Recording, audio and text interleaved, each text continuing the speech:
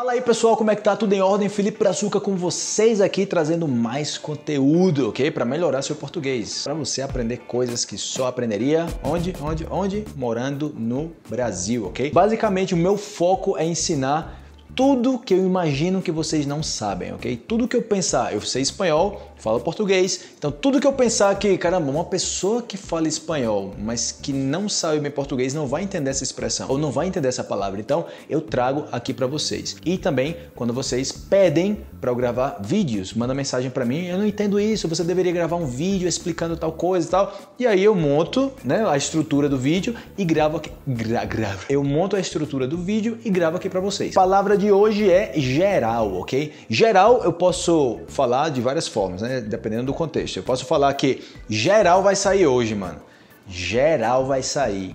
Todo mundo vai sair. É bem informal, ok? Geral falou sobre isso ontem. Geral quer sair. Então isso aí quer dizer que todo mundo quer sair, ok? A outra é você dizer que houve aceitação geral do público. A aceitação foi geral. A aceitação foi de todos, ok? Uma aceitação geral de algo. Agora, quando você está em casa e precisa organizar a casa, precisa arrumar, precisa limpar a casa, você precisa dar uma geral. Não somente na casa, mas também no seu carro, na sua moto. Qualquer lugar que você chegar, que você precisa organizar as coisas, você tem que dar uma geral, entendeu? Organizar tudo, deixar tudo em ordem.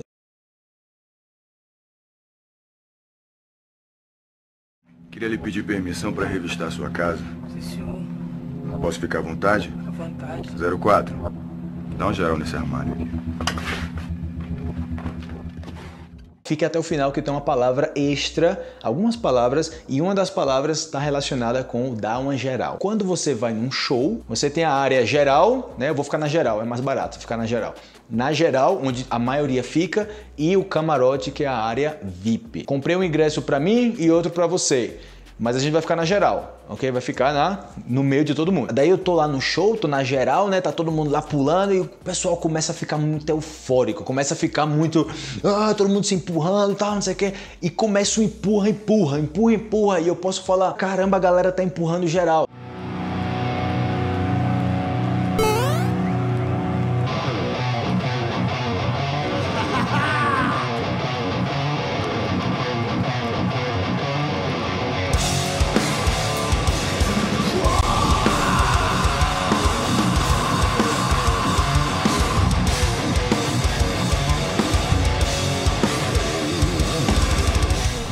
A galera tá empurrando geral, a galera tá empurrando com força, tá empurrando de verdade, entendeu? Você exagera o fato das pessoas estarem fazendo aquilo. Então, a galera tá empurrando geral, a galera tá colocando pressão geral para fazer tal coisa. Mano, a galera tá reclamando geral de tal coisa. Você já tá reclamando com força, muito, entendeu? Daí olha só o detalhe, né? Que a gente tem também geral, tem general e tem geralmente. Para dividir aqui eu fiz algumas frases, ok? Eu gostei de tudo na casa, em geral, né? Em geral eu gostei de tudo que tá na casa. Ou geralmente, quando eu vou numa casa, eu gosto de tudo. E a outra é o general do exército, né? Esse é o general. Geralmente, o general está aqui durante a tarde. Ou também o general do exército, o general sempre está por aqui em geral. Estranho, né? Colocar general e geral na mesma frase.